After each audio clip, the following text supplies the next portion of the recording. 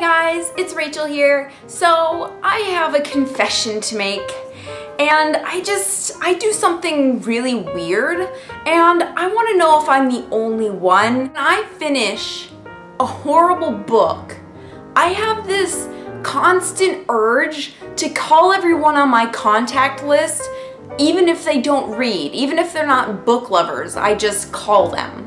I just feel the need to tell everyone my excruciating experience of finishing a book I absolutely hated. The first group of people that I call are my family, and I usually call my dad first, and it always ends up like this. And she just climbed the tree. Even though everybody told her not to climb the tree, she Oh. You have a sports show that's about to be on. Well, that's too bad, because I read a horrible book, which means I'm more important than your stupid baseball. When that doesn't work, I call my mom, and it goes down like this. I mean, I would have slapped her. I would have slapped her face if she did that to me. Yeah, I would. If she was a real person, I would slap her in the face. I would.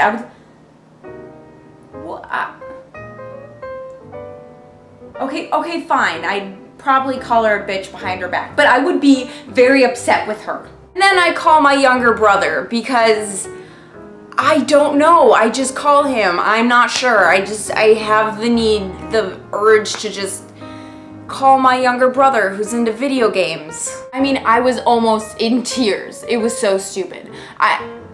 What's that in the background noise? Are you even listening to me? My mental health is more important than your stupid Zelda game. Not only that, a lot of the time I randomly slip it into conversation. What's your favorite book? Oh my god, I love Meg Cabot. But you know what book sucks? Oh my god, you can never read. Do not read. I can't help it.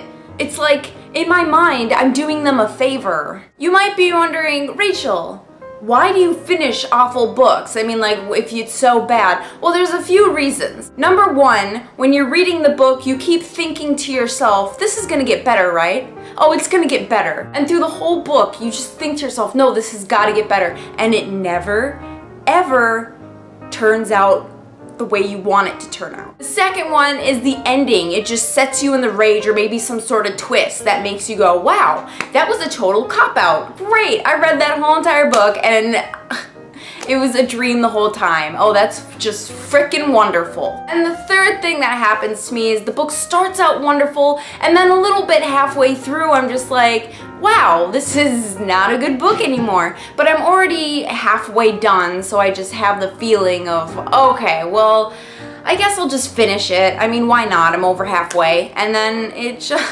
I just hate it throughout the rest of the book. What's worse is that I have, for some reason, bought the second book in the series or something else from that author, and you know, I think to myself, oh well, that could have been a flop. I mean, the second one, she could have learned from her mistakes, things could have gotten better, right? But it doesn't, and I end up doing this. And then he's like, but I love you, and I'm just thinking, oh my god, like, I can't eat. Oh, boo-hoo, it's 3 in the morning. You know, you can be so selfish sometimes. Please, in the comments, tell me, do you do the same thing, or am I the only one that has these urges to just tell the world how horrible this one book was? Have a wonderful day, and I hope you don't read any books that send you into a rage anytime in the future. Bye.